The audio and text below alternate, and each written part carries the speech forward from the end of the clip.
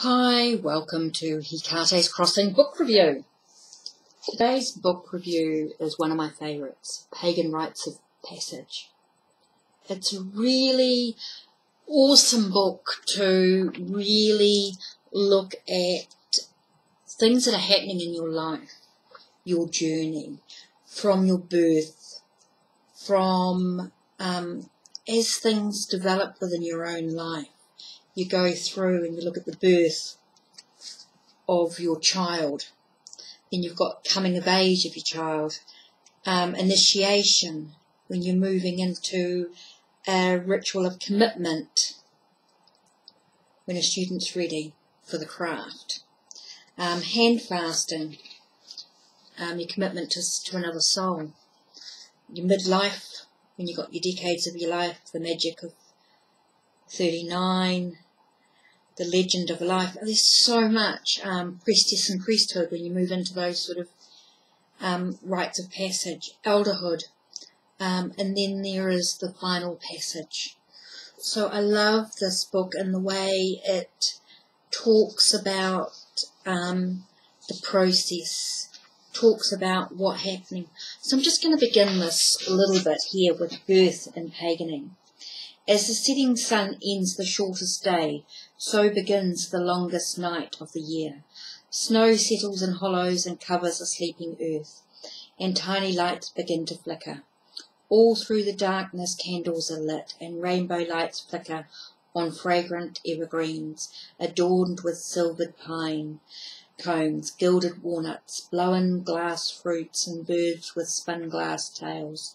Then at midnight's darkest hour the Yule log is kindled, and the darkness brings forth the light, the divine child of promise, the newborn son of the solar year. And as the sun comes up early on Yule morning, it brings the promise of life renewed.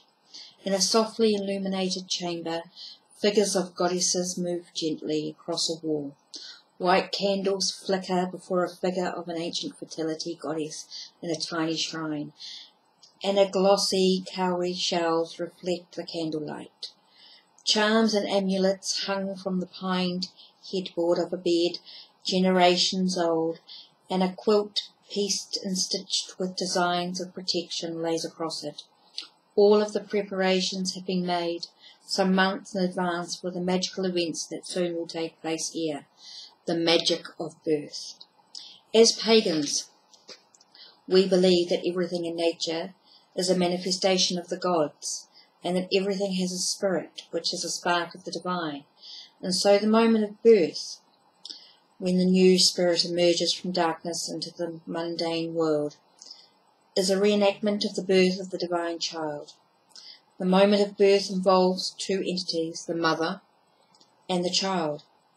And like Yule, the moment of birth is a reenactment of the myth of the great goddess, who in the beginning was the darkness, and who brought forth from herself the light. At the moment of birth, each mother is the great goddess, each child the divine child. While the act of giving birth in itself a rite of passage for both mother and child, it is not a convenient time to celebrate for either party.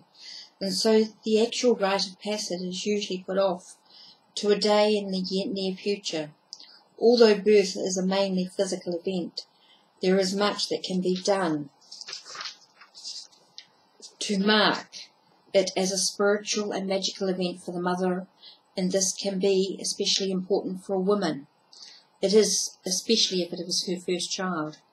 In ancient Egypt, when a woman was about to give birth, the public room of the house, what we today would call the living room, where guests would be entertained, was entirely redecorated for the occasion. The walls were repainted with whitewash and then adorned with figures of gods and goddesses who presided over childbirth, Tauret, Bas, and Isis. On the platform that served as the family altar, the figures of the gods were removed, and the two columns of bricks were constructed upon which the woman gave birth in a squatting position, similar to that being used again today in some cases. It was here, in the most important room of the house, upon the family altar, that the mother brought forth her child. In certain forms of early American architecture, there was a room built especially for childbirth, called the borning room. It was built against the central chimney of the house, and had no windows or outside doors.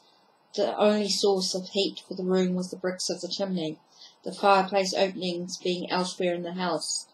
Historians tell us that the purpose that this was to protect the newborn from drafts, but it's just as likely that this was archaic bit of architecture was devised to prevent the spirit of the infant, just now born, bound to the physical body, from escaping, especially up the chimney, a traditional exit for spirits. There's so much more to this that I recommend. This is an awesome book to purchase. It tells so much more. That's a little bit in regards to the birthing, the rites of passage. It's just an amazing book that I reference often to read a charm, to read some words, to connect with the gods and goddesses from around the world, to look at the imagery of the artistry.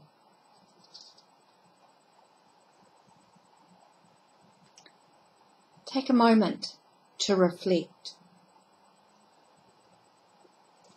Take a moment to take a breath and reflect on the passage that I read.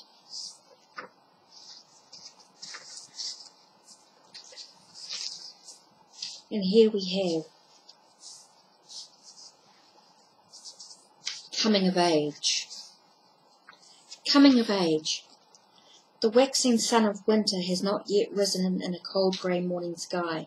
Across the road a neighbour's horse stands like a painting on a cave wall, in a field of white, with her back to the wind, thick winter coat and long chin whiskers.